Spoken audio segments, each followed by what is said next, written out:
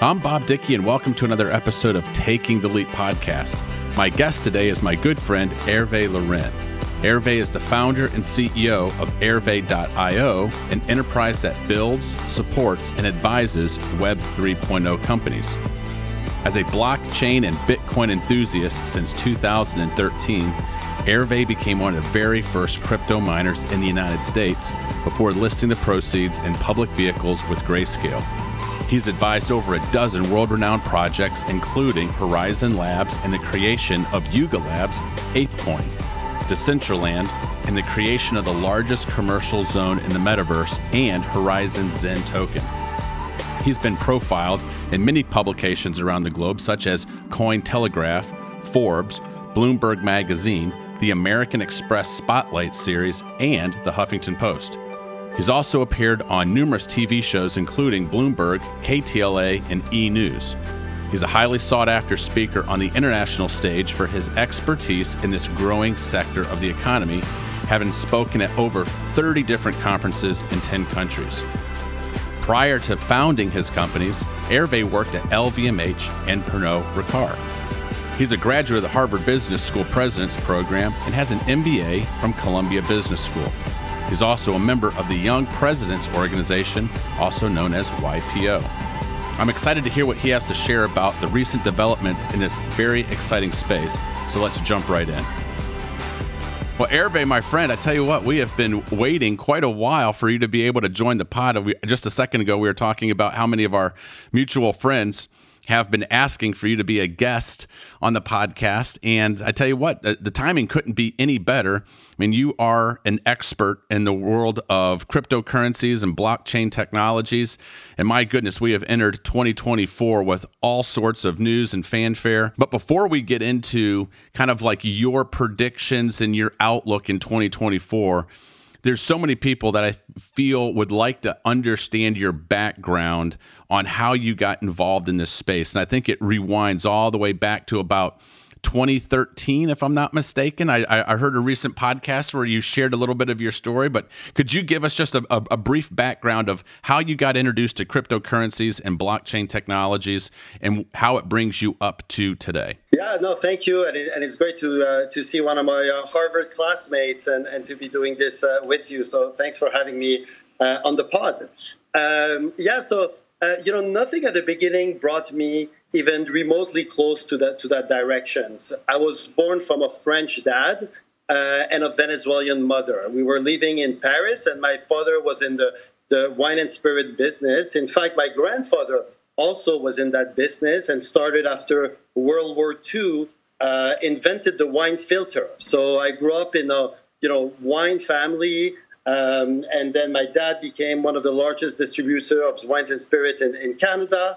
And I started my career at LVMH in their wine and spirit division. So I was, as much of a traditional business guy that you can imagine. But on the other side of my family, from Venezuela, they've witnessed an economy that collapsed.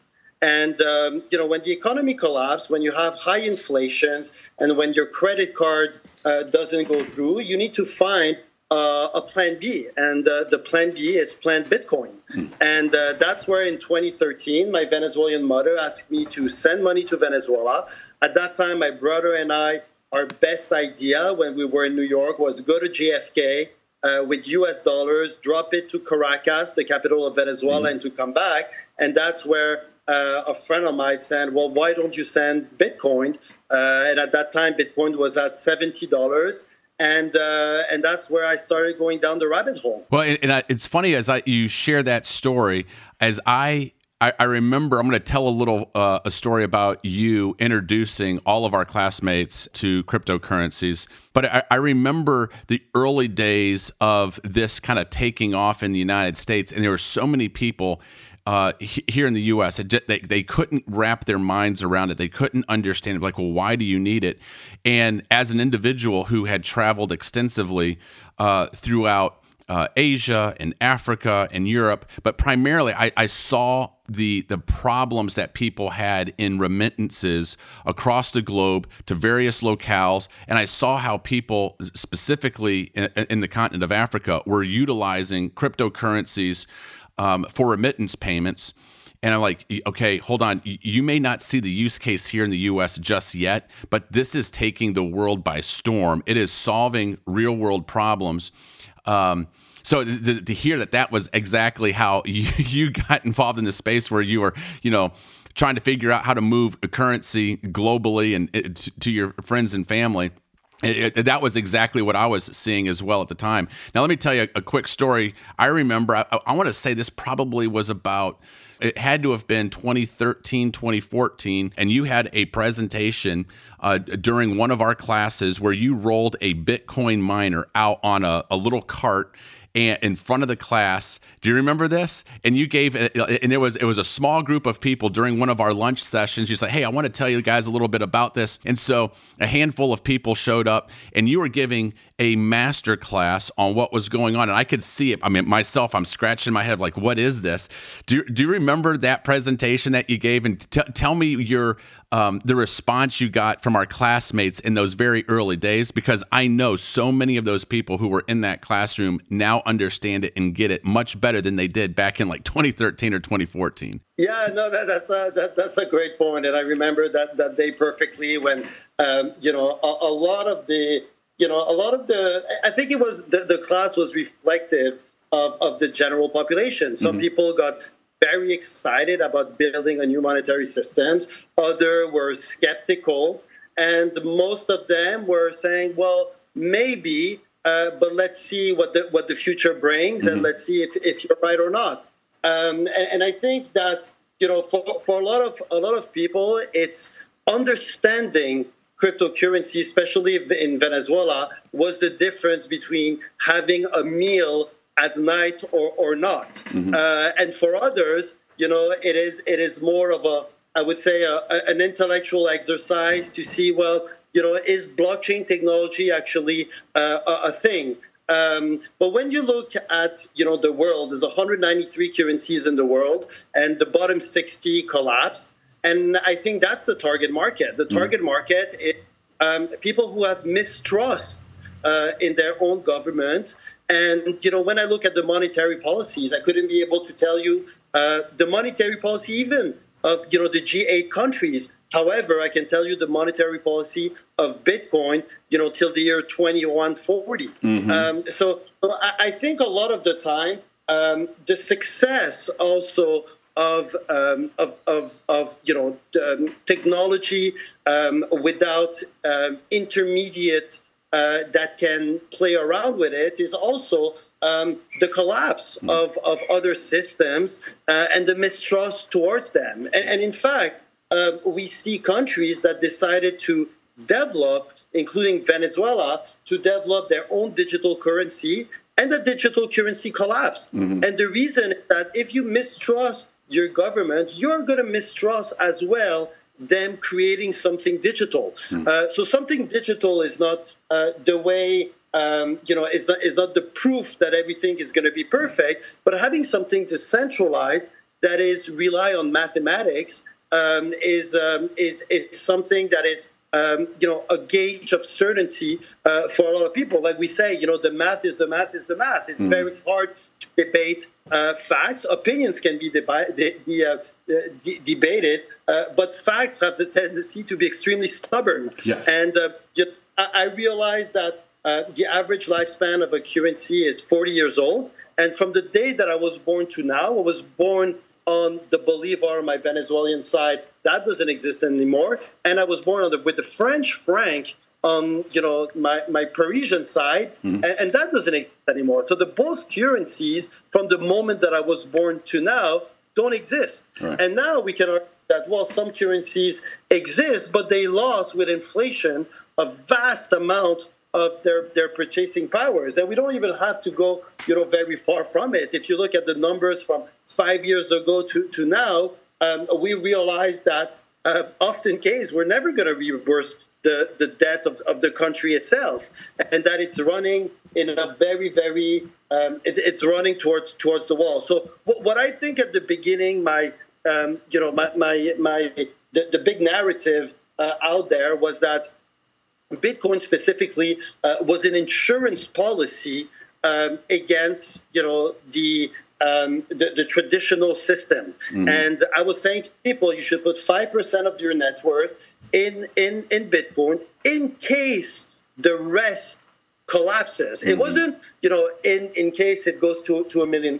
Is as an insurance policy. And we have seen that an insurance policy has paid off because of the mismanagement of some of the monetary policies out there. Hervé, there is a really interesting point that you just made a second ago, because you see all these countries are like, oh, we're going to have our own digital currency. And you're like, hey, if you don't trust the country, if you don't trust the government, if they've mismanaged the economy, just because they issue a digital currency doesn't mean all of a sudden people are going to trust that as well.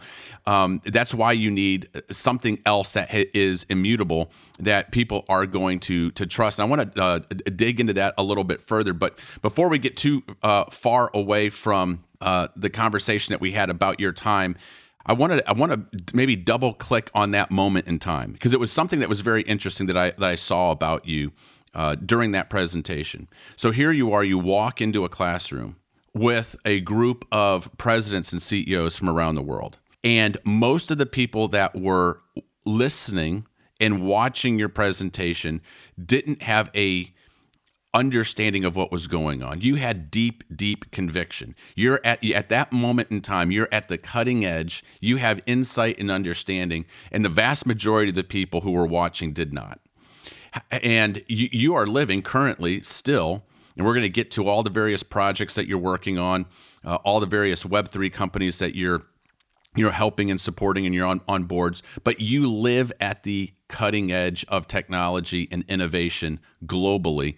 And when you do that, you're so far ahead of, let's say, the general populace who doesn't have an understanding of all of those types of things. Tell me about the psychology as an entrepreneur, as a business leader, where you are living there, because I've discovered, and I think that you would agree with this, that where there's a lot of friction, where there's a lot of misunderstanding, it's also a place of a great deal of opportunity. But it can be difficult to live in those environments because so many of your peers, friends, contemporaries are like scratching their head, like, what's going on? I don't get it. I don't see it. It can be a very difficult environment for an entrepreneur and a business leader to live in. How did you manage that psychologically for yourself?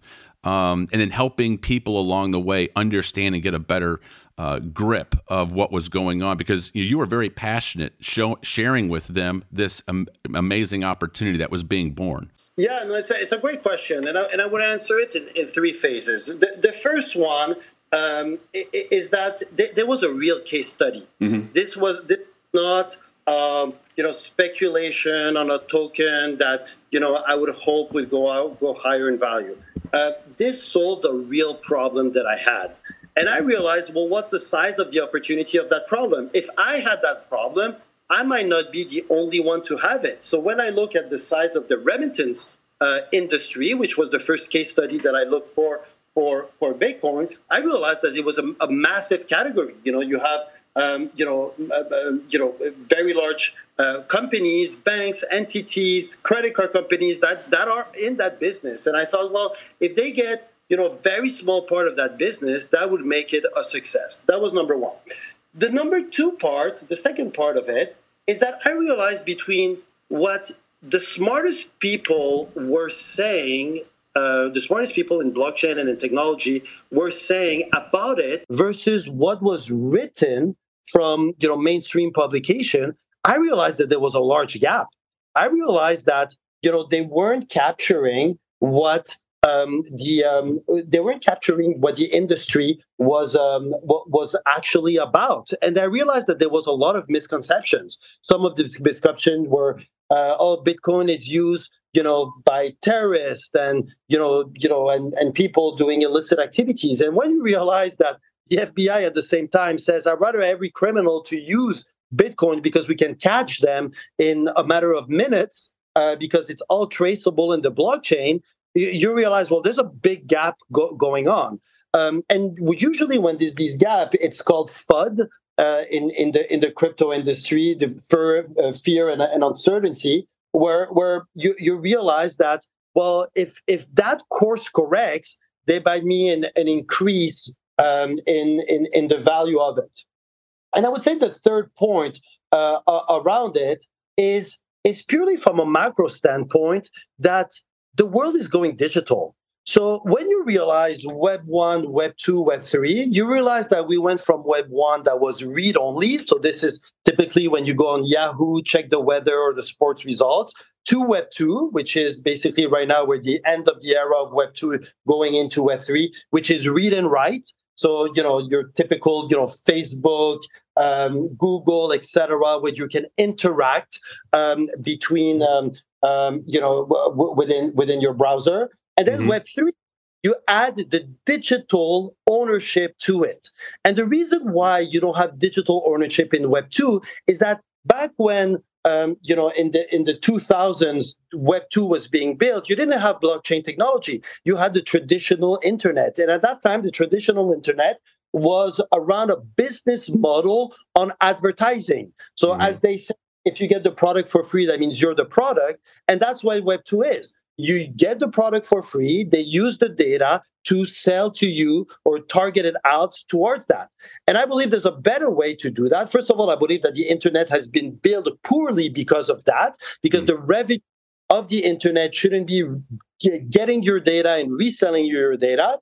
And now you have that notion of digital ownership. So, I thought to myself, well, is the internet here to stay? I say yes. Is blockchain internet better than traditional internet? Well, yes, it's faster, cheaper.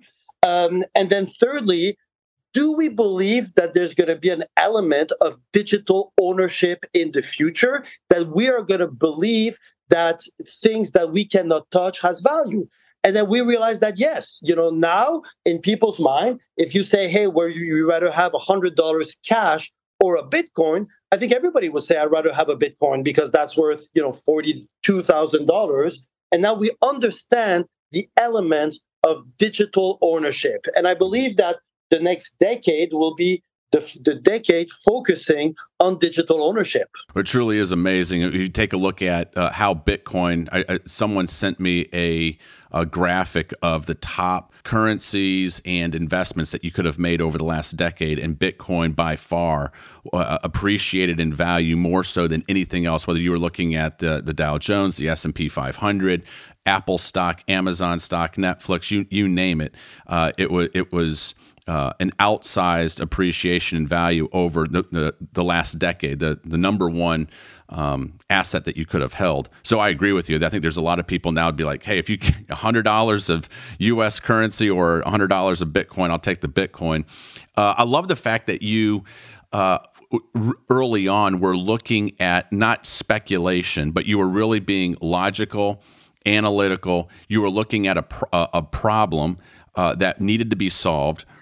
Analyzing it from a standpoint, it's like, hey, this is an enormous problem globally. Therefore, this is probably a place where I can invest some time and energy, learn about this, invest in this, build this out, because there's a runway of opportunity there. So I see a lot of entrepreneurs today, as we're entering into 2024, that are doing the exact same thing. They're looking for problems that need to be solved domestically, globally. Is this a problem that's going to persist for a lot of people for a long time? And all right, well, this is a great opportunity for me to invest time and learn and become an expert. Now, you're doing this specifically in the cryptocurrency and the blockchain technology space. You now, going all from 2013, 2014 till today, have become a specialist in this space, one of the top voices in the industry. I'm following you as you go around the world and speak at all these various symposiums and conferences. You're on the board of multiple global projects. What are some of the things that you see right now that you're most excited about as we're entering into 2024? And I know you'll probably talk about some of the projects that you're intimately involved in, but can you give folks a little insight into 2024, when we've had a little bit of a rocky last couple of years? We went through, there was this great appreciation and run up in 2020 and 2021, and then we've gone through a little bit of a crypto winter. People are excited about the new launch of the ETFs that finally got passed here in the United States. Give us your insider's insight of what's going on currently and what your predictions and what's the roadmap forward that excites you? Yeah, no, there's a lot of exciting things, but first, a lot of people are often surprised. I'm a Warren Buffett disciple, and really follow a lot of his philosophy, which is quite ironic because Warren Buffett is definitely not a crypto guy, definitely not a Web2 guy. His best friend is Bill Gates, and he never invested in Microsoft. But I would say that there's a couple of very rational elements around that. The first one is that you have to invest in things that you understand. My exposure in Bitcoin or in any other cryptos is that I fundamentally spend my 10,000 hours understanding it and seeing under the hood. So that's the first Warren Buffett principle I'm applying. And then the second thing is that Warren Buffett is focusing on value investing and linear growth. What I think of one of the big misconceptions that's related to blockchain in general is the concept of network effects and the concept of Metcalfe's law. And the first time that really came up is when I looked at the purchase of WhatsApp by Facebook. It was purchased for $19 billion. At the end, everybody actually thought it was a typo. They thought it was 1.9 billion, but it came out as 19 billion. When we realized that this company that had 70 engineers and no revenue, the value of it was the value of the network. It's the same thing as the telephone line, the traditional telephone line. Once you have one telephone, it has a value. When you have two telephones, it's not 1 + 1, it's 1 square. Then when you have two telephones, it's 2 square, etc. So it's an exponential growth. And we have often difficulty understanding exponential growth as the human brain is really built for linear growth. So when we see those big curves, our automatic feeling is, oh, it's a Ponzi scheme, it's a tulip bubble, and it's gonna collapse. But when you look at it, you're gonna have one network effect that owns the majority. I mean, it's the case with Facebook or with Instagram. The number one is worth 100 billions. The number two is worth 10 billion because it's a winner takes all element. To come back to your question in terms of what is exciting in 2024, I think after 10 years in the industry, we've reached a new level, which is institutional demand. Most the money in the world is owned by people over 60 years old and institutions, and these have on the sidelines of crypto, from the beginning. And it's quite interesting because when you look at traditional businesses, it used to be, you have an entrepreneur, he raises money from high net worth individuals, then he goes to VCs, then he goes to institutions, and then dumps the equity towards the retail investors. Here you actually have the exact opposite. You have retail investors who come in, who might or might not be as knowledgeable in other sphere, but actually are very knowledgeable when it relates to crypto, because some of them live and breathe this, and they're at an age where they grew up with the internet and the notion of digital ownership. When you played, years, Roblox or Fortnite, and understand that a digital sword actually has value, is an easy transition to actually do. So what we realize is that now you have the stamp of approval of the SEC,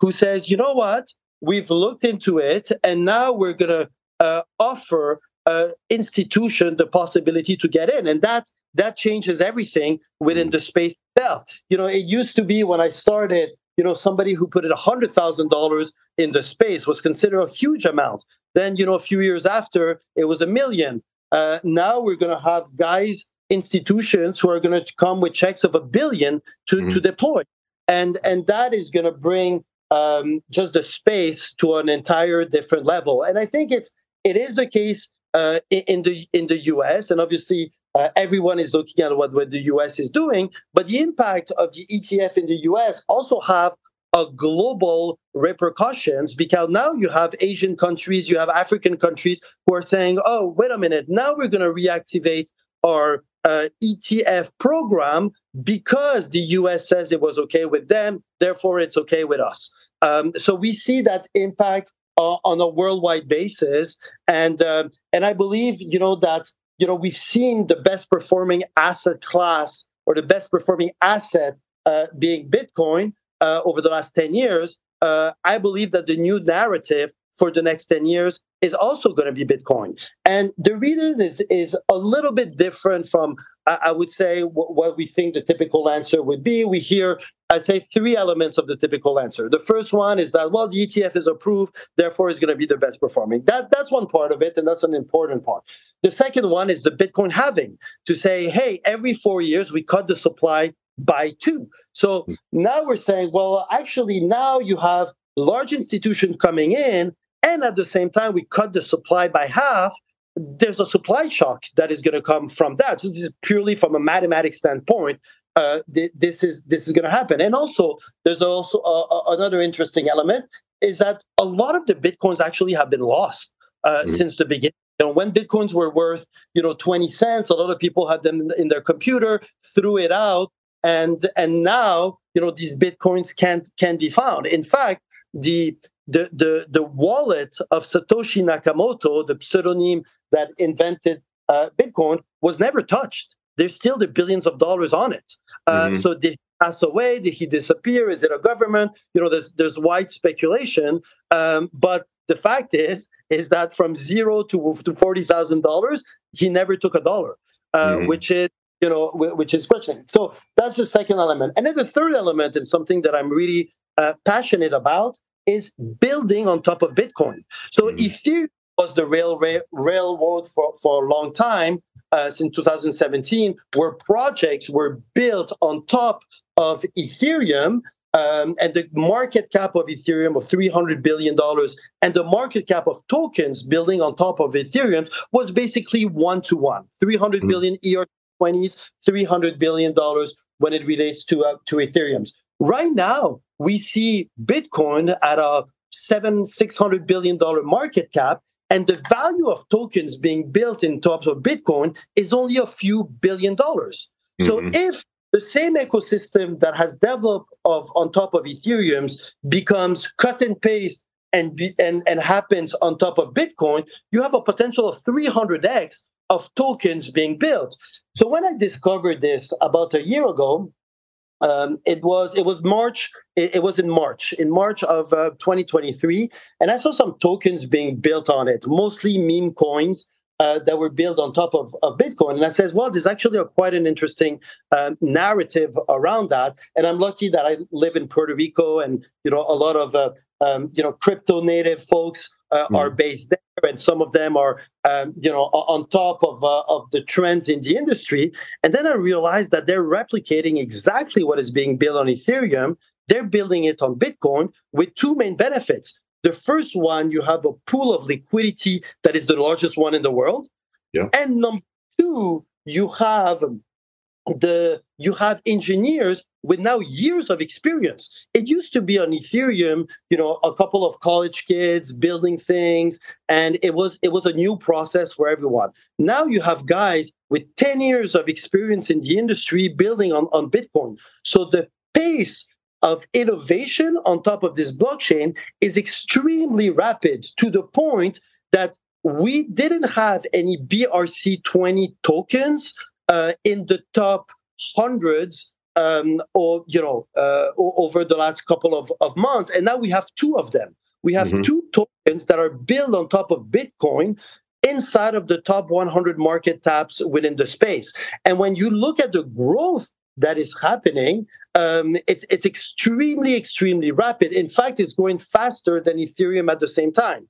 So if history, replicates or rhymes, then we would have the largest value creations of token on top of the Bitcoin ecosystem, on top of a chain that is quote unquote approved by the government. So if today you have a real estate tokenization project, are you going to build it on top of what some call ghost chains with not a lot of traffic or liquidity? Or are you going to say, wait a minute, the US approved the Bitcoin ETF, there's a lot of liquidity on it, hey, why don't we build on top of Bitcoin rather than building on top of the other chain? And I think that's one of the biggest opportunity that we have for this year. Yeah, so there's this natural gravitational pull onto the Bitcoin blockchain.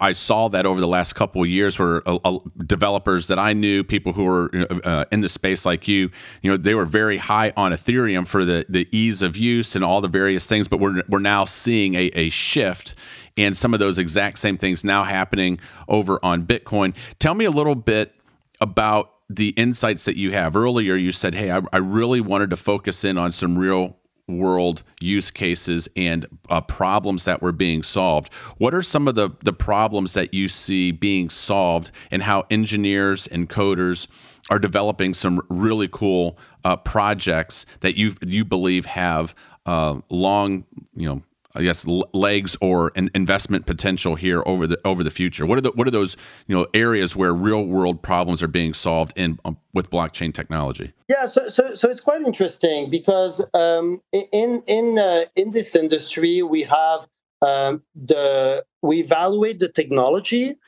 and then there is the hype. Mm-hmm. And often, some of them there are major discrepancies. So, we're coming out of a bear market. I mean, last year Bitcoin was at $15,000. Today is at 42,000. When Bitcoin was at 15,000, there was no activity within the crypto space in general. Everybody was struggling to raise their next rounds. It kind of washed off a lot of projects that maybe didn't have the utility that the market wanted, and therefore, only the real case scenario. We often say in our industry that if you haven't gone, like, there's some VCs that says, I'm not looking at projects that haven't gone through a bear market, mm-hmm. because that's where you see if it has the stomach to go through it. So I would say that in terms of real problems, there are I would say from a macro level what everybody is waiting for, which is tokenization are basically everything, from real estate, which is the biggest store of value in the world, to stocks, to bonds, etc. I think that's the direction where the world is going. We're going to have everything tokenized. But that, I would say, is a medium to long-term view. There are short-term views at the moment. And one of them, a very exciting narrative for 2024, is gaming, video gaming. Mm-hmm. And gaming is the natural evolutions for Web3. Why? Because you already have a customer base, a user base that understands the space. You don't need to sell them about the internet and digital assets and trading digital assets. They already know it. And mm-hmm. when the difference between owning digital assets in a Web2 company versus Web3, on a Web2 company, well, actually the company owns the digital assets. So if you're on Xbox, you have digital assets, well, it's owned by Microsoft. On a Web3 game, when you have a digital asset, it's actually owned by the user itself. Mm-hmm. Now, does it come with extra, does it come with extra issues, which is, now you have the custody of this asset. That means if you lose it, you don't have a customer support service that you can call to get it back. So you might have heard the famous sentence, not your keys, not your coins. Well, this is a little bit the same thing. If you don't take care of it, like if you don't take care of your cash and it disappears, well, there's nothing that, you're not going to call the central bank to get it back. It's done. It's gone. So that's the number one thing. And the number two things that gaming missed, well, I wouldn't say the gaming takes time. The average lifespan of creating a game is 7 years. So if you go full speed to develop a blockbuster game, it's 7 years. So we haven't gone through that cycle. So what had happened is that some game was pushed through that never had a real audience. That the reason why they were being used was more from play to earn type dynamics. So if I play, they capture my attentions and I get rewarded for that. But that doesn't mean the game is fun. That just means the revenue model for certain segment of the population. Well, they say, you know what, I'd rather spend 3 hours, even if it's not fun. At least we're making money with it, and it's kind of like a second. It's kind of a side hustle. Like that's what. Now, isn't that what was going on specifically, like in Southeast Asia, the Philippines, Axie Infinity, right? So there's a lot of people who it was almost like a job for them. Hey, I'm going to go on to this game, and I can play, and I'm earning as well. I mean, I heard a lot of stories coming out of the Philippines specifically on that. But it was a little bit different than, say, like my kids who are wanting to sit down and play Halo. Or Call of Duty, or Madden football or something right here in the U.S. Right? Yeah, and yeah, exactly. And not only a game has to be fun, but the rest of your friends have to be in the game. Like yes. The value of the Roblox and Fortnite is the network. Is that all your friends are there? I remember going to the son of one of my friends' room, and I was like, "Oh, your son is playing alone on his computer," and the dad said, "No, he's with all his classmates." So I was expecting seeing all his classmates in the room with him, but he was alone in front of the screen. And I would also argue that now you have a whole generation that has been going through the pandemic that become even a faster learning curve because they had to socialize with their devices. Now we could argue that that might have not been the pushing somebody to do that through measures imposed might not be the best way, but the result is that it has created these online communities, and these online communities are very active, and these online communities have very strong relationships. So I'm lucky enough to have been voted in by one of the largest of this community, which is the Bored Ape Yacht Club community, and the Ape Coin. So there's 142,000 holders that vote to see who are their representative towards the community. So myself and 4 other members have been voted in for this term. So it's a little bit like a presidential elections where you have to go country by country and convince the delegates to vote for you and bring up a plan on how you will respect the will of the community and pushing it forward. And I was always amazed to see how strong that community is and the ideas that are coming. And then often when we have conversation, it sounds almost cliche, but it's the answers are within, and in that case, is within the community. We don't need to go very far to have the brightest people, but that crowd element that finds solution is quite amazing. And that's something that we need to develop. It's both not only having the best idea, the best technology, but also the strongest community. And without the strongest community, your project is not worth much. It's so interesting that you highlight the community aspect, right? So, I've watched you as you've traveled around the world, as you're talking at all these conferences. Right now, you're calling in from Cape Town. You spend time all over the globe. You'll be in Paris here pretty soon. Now, let's double click a little bit on the power of community, right? You talked about these new games that had been developed in Web3, and some of the ones that you and I have talked about in the past, Decentraland, Axie Infinity, and I'm probably missing a couple others that you've worked with. But you said that the value is that when your friends need to be there, people need to be there. When they have a community that's as active and engaged as, say, Fortnite, Halo, Call of Duty, those types of games that we're very familiar with globally, that you can see the value of it exploding. My kids instantly understand about the tokenization of games and buying. Like, they trade and buy stuff in the various games that they're playing all the time. They're used to it. So do you see that some of these games that are being developed in Web3 are going to end up having similar type of a global footprint of fans, like some of these other maybe Microsoft or the Xbox games or the PlayStation games? Do you see a similar correlation there? Yeah, so the gaming industry is a difficult industry. It's a little bit like being a movie producer in Hollywood. Are you going to have the next big blockbuster or not? So there is a very strong pipeline of games that I see, and that is going to be 2024 is really going to be the first test. The two major players within our space are Yugo Labs, so the company that had raised $500 million from A16Z behind Bored Ape Yacht Club, and the other side, the Metaverse.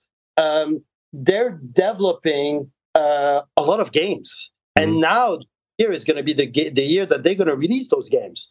So now is the first Web3 company with massive budgets that can actually compete with these Web2 games. And in fact, the CEO of Yugo Labs used to be the president of Activation Blizzard, one of the largest gaming companies in the world. So it kind of gives a hint where the direction is going.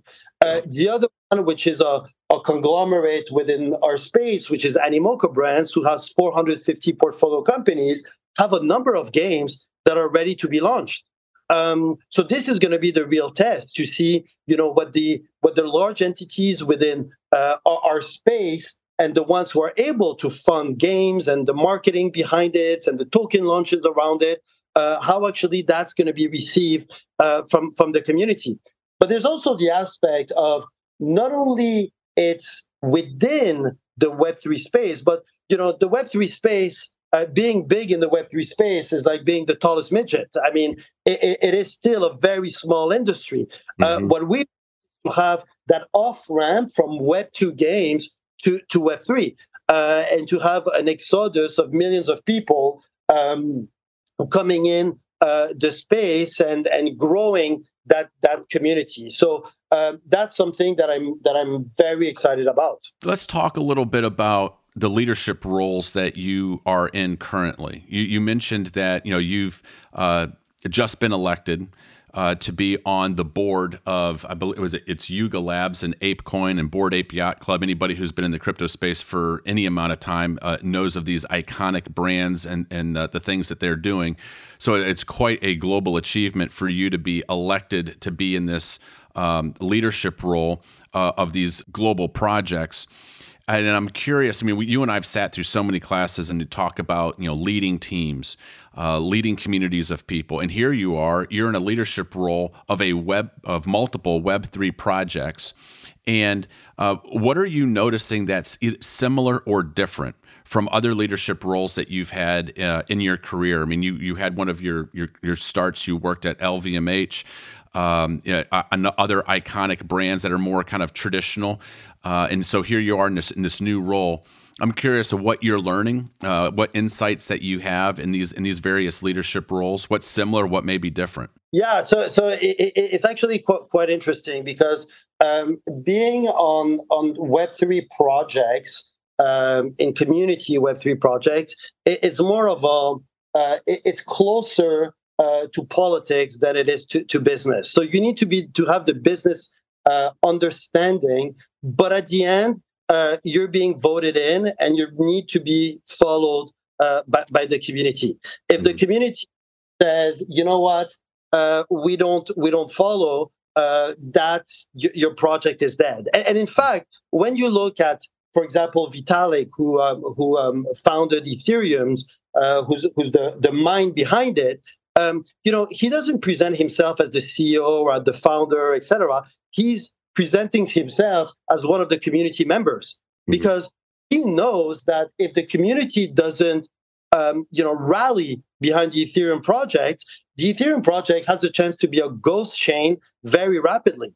And when I talk to individuals, when I talk to community members, it's about number one, what are the trends that we either are coming up that we're missing? What are the movements that are happening within a space that we need to be aware of? And how do we actually build it? So we're living, in my situation, between a world the world of centralization, because the world is centralized. People need to want to know who's the person they're talking to, what's their business address, what corporation that is. That's the way, which jurisdiction you're in. Governments wants to know that. You can't say, well, I'm launching decentralized project, and we don't obey by any rules. We're living in a world where there are rules, and we're living in a world of that we're building that is a borderless world. So a world, but it's all about decentralizations, all about community voting, all about members from all over the world. One of the hardest things just to do board meetings is that we couldn't be more opposite in terms of time zones. We have our the board member from China with the board member of Europe with the board. So it shows how global that is, and we're in 5 different jurisdictions, and the entity is in another one, and it's not even an entity; it's a foundation. And then we're putting votes out by the community. So I think the difficulty is to be in between two different environments, and you have to speak both languages. When the odd times that we talk to, or not the odd times, but the times where we talk to centralized, or we talk to governments, or we talk to representatives, or we talk to organizations and companies, we need to have a certain language. We can't tell them, we're in the cloud, and you only live once, and let's launch project, etc. YOLO, as they say. No, that's not the language that they obey. They understand, or for that matter, just pitching even a crypto VC. You can't really use that language to have real stakeholders putting money who have a fiduciary duty towards their investors. But at the same time, we're living internally in a Web3 world where we're reinventing the rules, where we're saying, hey, let's launch, another world where we're going to live on Mars, and we only going to swap, between different cryptocurrencies, and we're going to be able to, duplicate ourselves in a separate world. And so it is in some way. We often say that you need a Web3 passport to go from one to the other. And I said one of the things that it learns is really to understand your audience and not to lose people. And I think one of the things that the concrete business elements that you and I learned at HBS was a language that was the language of business, and the language of business that we can switch on and off, and being able to be understood by other members, even if they think, well, that idea is actually crazy. But the way that he explains it, maybe at least, or 10 years ago when I first started to go to the exercise, or even when I was doing presentation about it, I think people were saying, well, it sounds wacky, but it's not absurd. I mean, It sounds like a bit of a stretch, but maybe there could be something behind it. And this is something where I don't think, at least it got into the conversation and not being completely discounted. Now, the level of the discount, really depends on the person. Some actually took, I remember some of my, close mates who, when I told them about the first ICOs of the metaverse in 2017, thought, what, let's go for it, and did, very well with it. And others might say, what, I just don't need it. And I just, even if it kind of makes sense, it's for me too far. And I think that now we're at an interesting time where I think for a long period of time, we kind of felt that there was the options not to learn about it, to be able to say, what, this is a fad, it's going to disappear in 3 years, and it's going to be gone. And, that whole crypto chapter was just, a little blink in the technology world. Now, with the approval of the ETF, with the hundreds of millions of wallets that are open, it kind of feels like, well, we actually need to learn it because it might stick around for a while. And even if it's not, a path of investments, or I'm not going to spend the time to select the investments, well, at least for my general knowledge, I need to learn the basics around it, and probably even still have a little bit in my portfolio just in case. And I think that that right now we pass from that just in case moment to now a certainty that is here to stay. That's very interesting.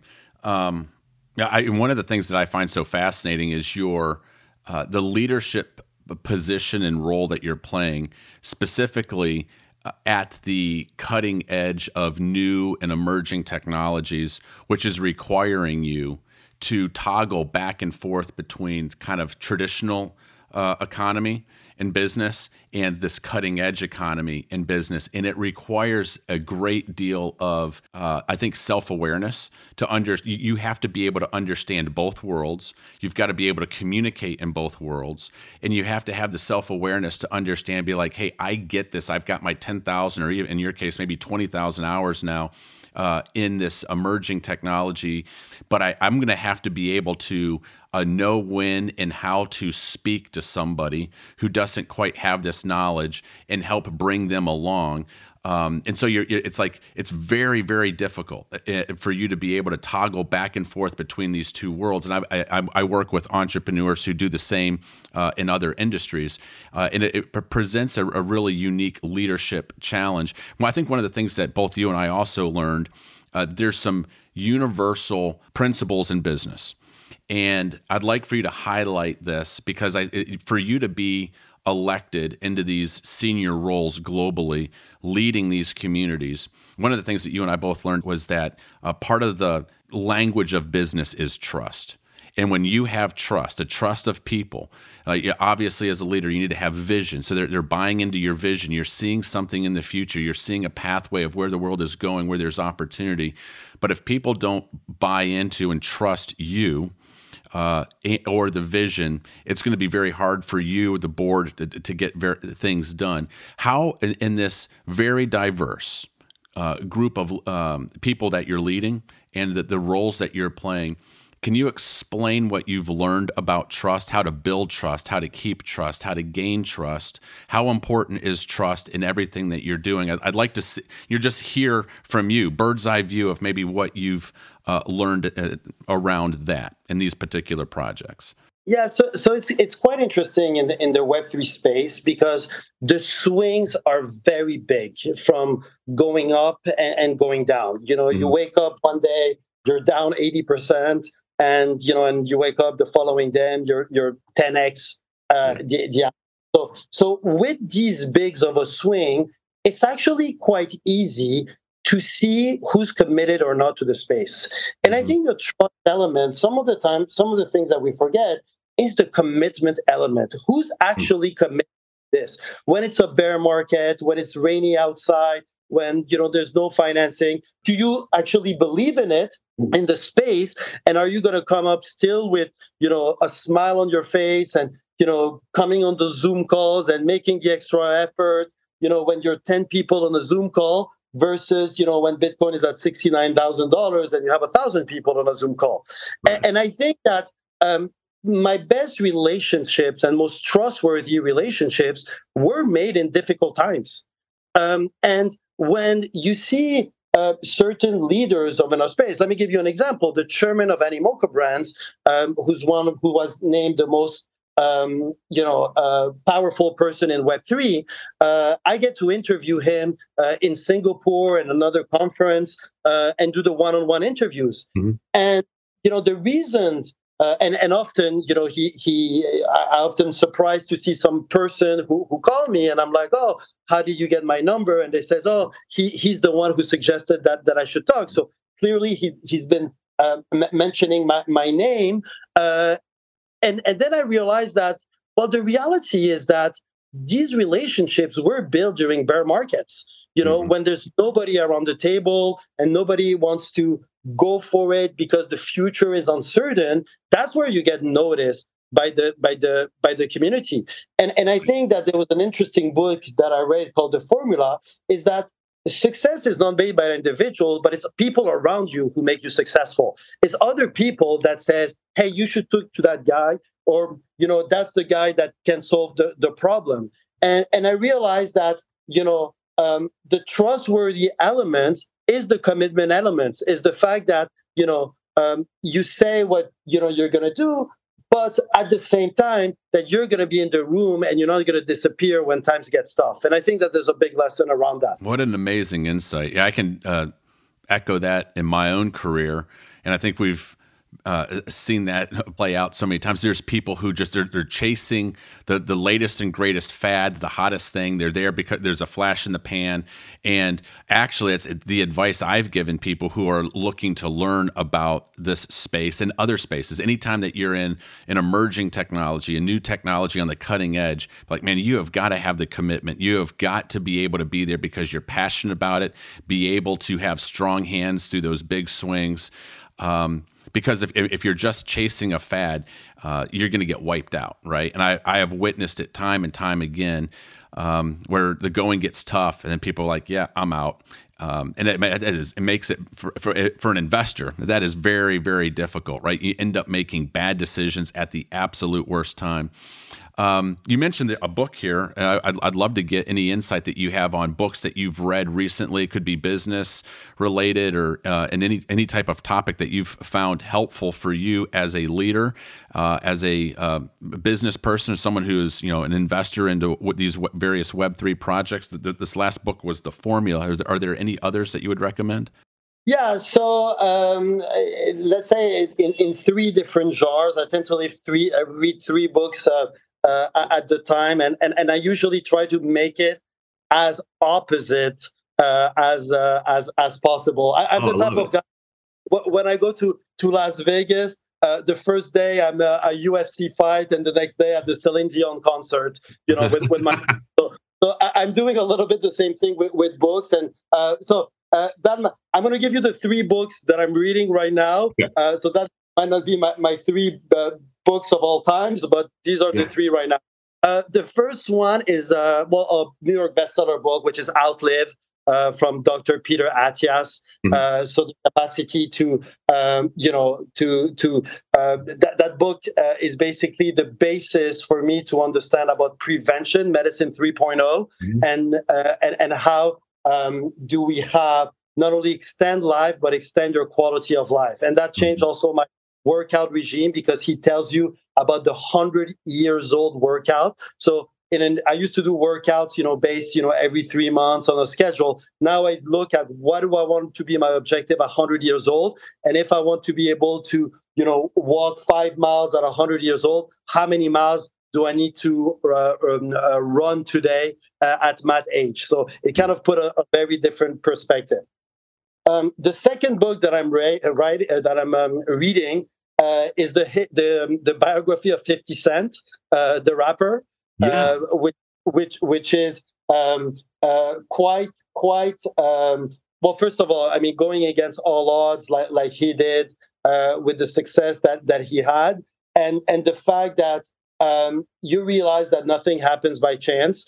Although he might have an image of somebody who enjoys life, the work ethic is just off the charts as far as what he pushes out there, and how he does things. So I was extremely.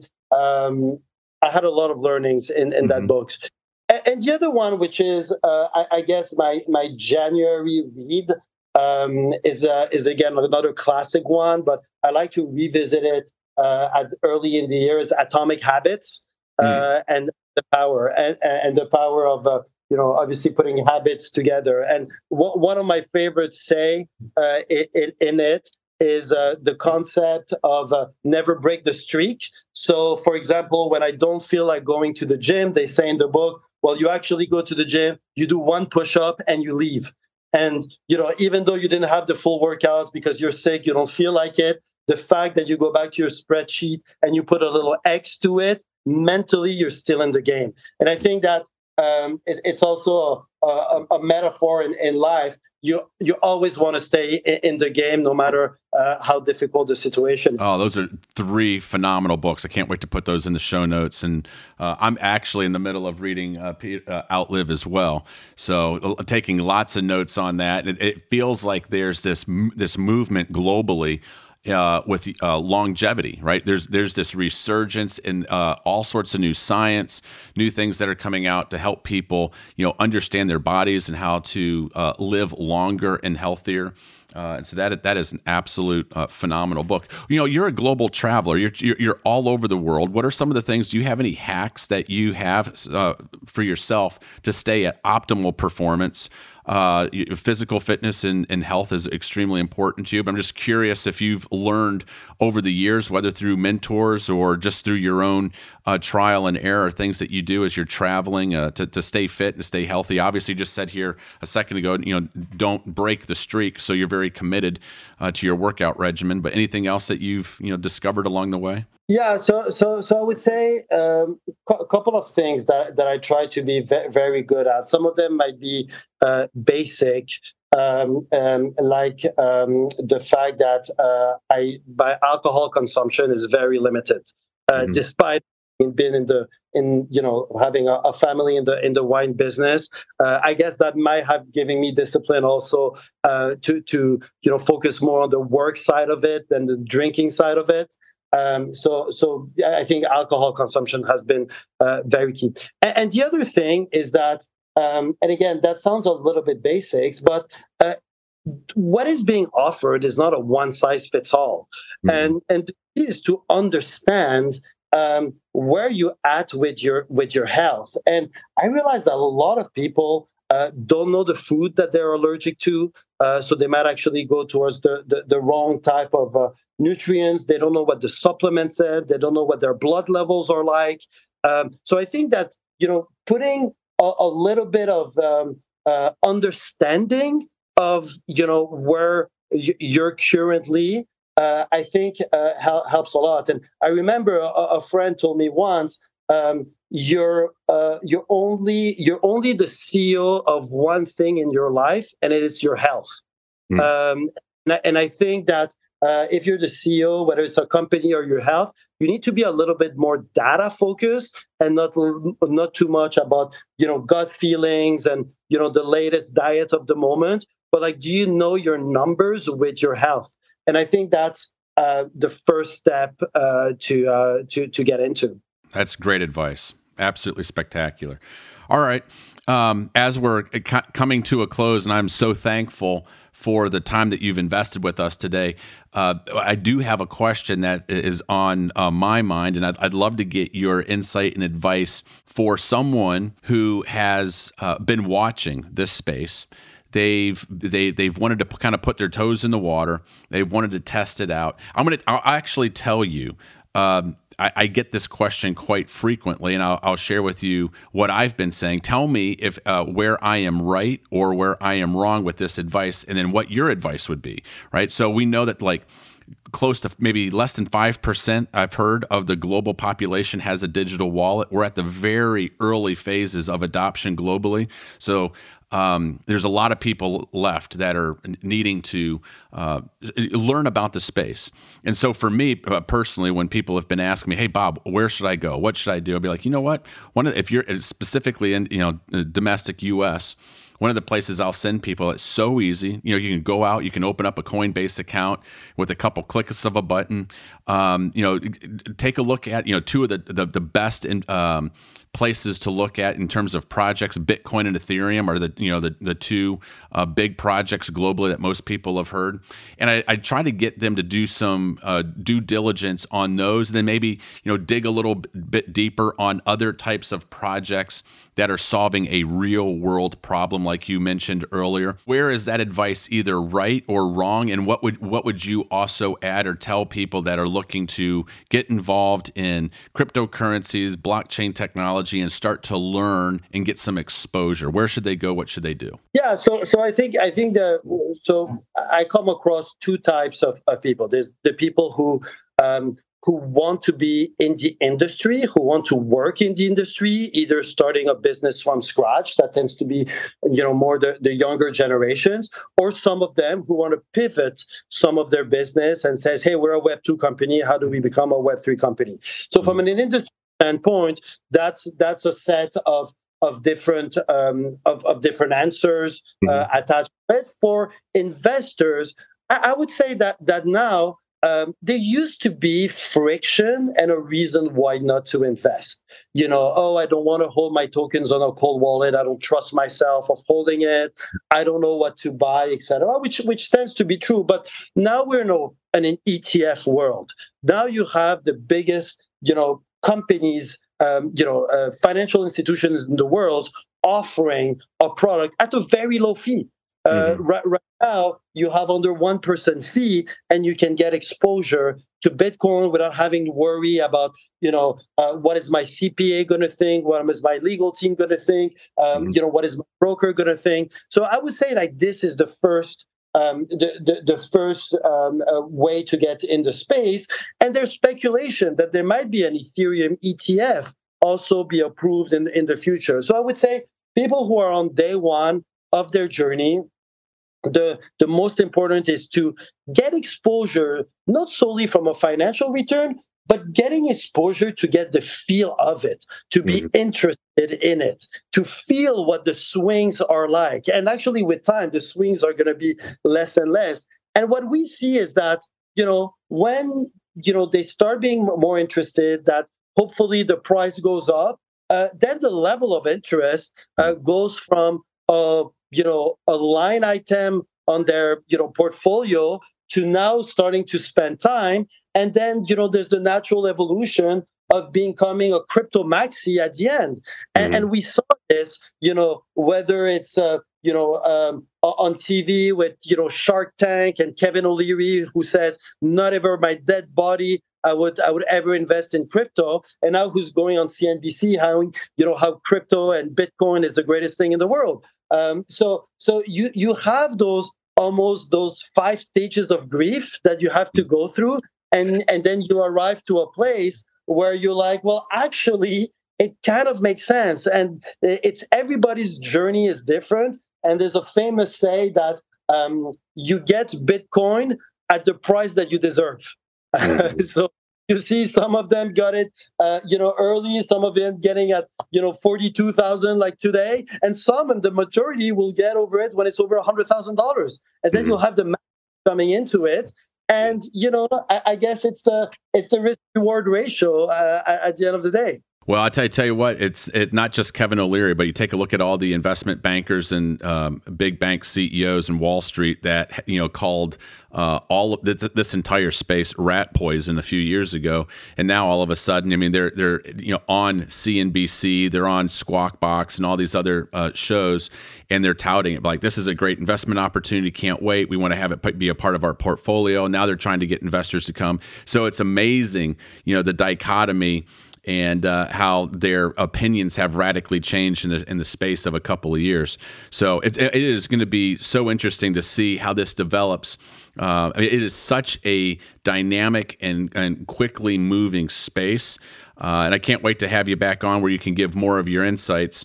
Where can people follow you that are wanting to, follow you on socials? And, you have a new company where you are investing in Web 3.0 companies. You're doing a lot of fascinating things. So let's make sure that all of our listeners know exactly where they can follow you and continue to learn from you. Yeah, so on the more corporate side is on LinkedIn on Hervé Larren, HERVE Larren, or for the more Web3 native degens as we call them, then it would be on Twitter, and that it's spelled Hervé differently. It's my phonetic name, my name on the metaverse, which is AIRVEY, Hervé. The actual pronunciation of it. My Twitter handling is still at Hervé Larren _, but the name on it is AIRVY, and you'll see the picture of my Bored Ape as my profile picture, as my PFP, as they call it. That's awesome. Well, I'll make sure to put links to both of those locations in the show notes so people can easily find that. And one of the questions that I have been asking our guests over the last year and a half, and I can't wait to get your insight on this. I didn't give you a heads up on this, but I'm sure having listened to some of the previous episodes, you know the question that's coming. I mean, we live in a really interesting time. Time globally. It's not just here in the United States, but all around the globe, where it feels like we've come out of the pandemic. We've got economic issues. We've got places around the globe where there are active wars. We've got places around the globe where there's threat of war. But it feels like everywhere I go and every single person I talk to, there's a little bit of anxiety, a little bit of stress. There's a little bit of worry. People we're just living in some interesting times. And I like to talk to leaders specifically who are global leaders, traveling and interfacing with people with very diverse backgrounds. And I ask them this one question. Let's pretend that President Biden here within the United States called you up and said, you know what? I want you to give a State of the Union address to the American people. But let's also pretend, in your case, since you are a global leader, that this is a message that the world is going to hear. It's going to be broadcast around the globe. And I want you to, Hervé, I want you to give a word of encouragement, a word of hope and optimism, something to inspire individuals. What would you say? It's an interesting question.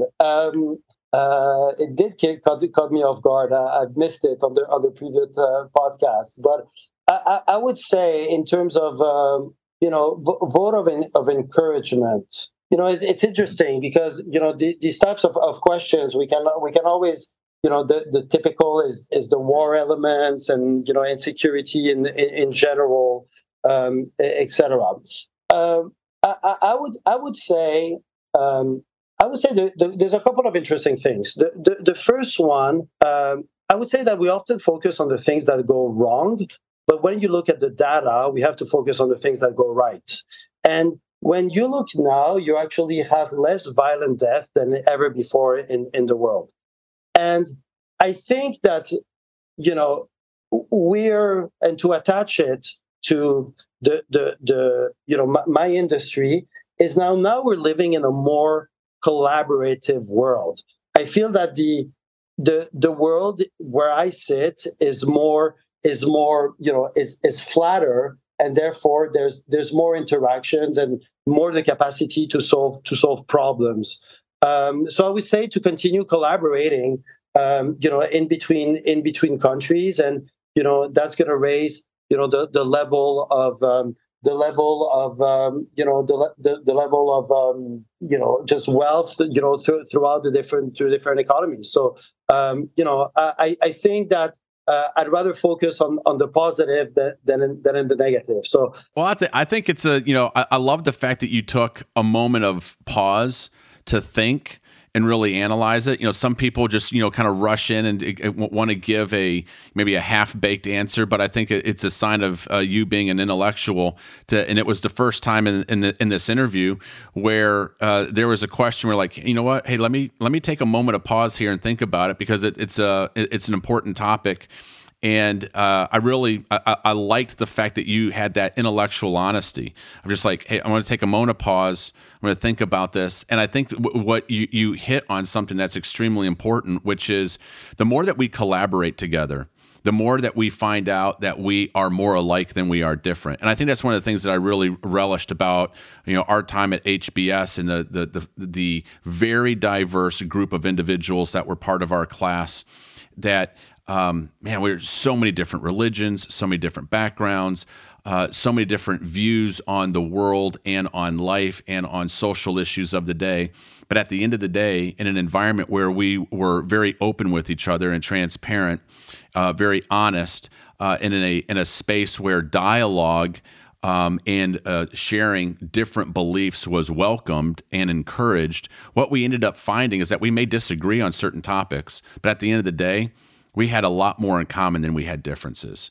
And part of that was the word that you came to as you were thinking. It was like collaboration. You're collaborating as a leader with leaders all over the globe on these projects, and collaboration builds trust. Collaboration builds unity, and it builds a shared vision for the future. And I feel that the more that we are able to do that, the more that we'll be able to come together as opposed to be divided and pulled apart. And I love, I cannot wait to hear more of your roles and these committees and these boards that you're on globally.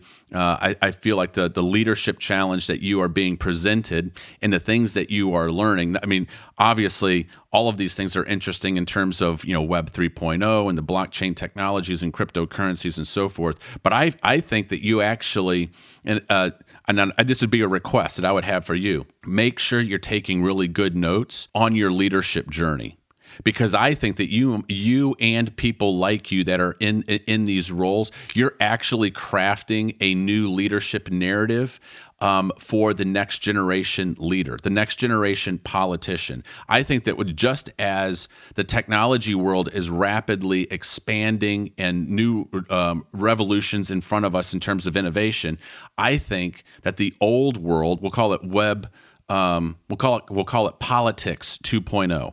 I think politics 2.0 needs to move into politics 3.0. We need a different type of leader in Washington, D.C., in Moscow, in London, in Paris, in Caracas, right, in Cape Town, that is looking at the world through a different lens, through collaboration.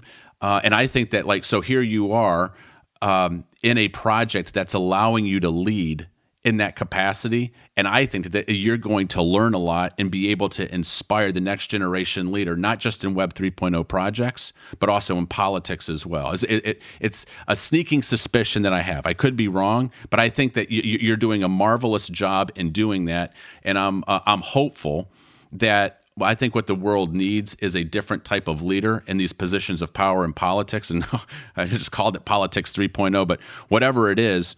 But I think collaboration brings out the best in all of us. And you build trust. And Hervé, you're doing a wonderful job. You motivate and inspire me. I just want to say thank you for having the courage back in 2013, 2014 to stand up in front of a class at Harvard and tell everybody about this. And when everybody's eyes were a little bit like, what in the world is he talking about? What's this black box at the front of the classroom, this minor?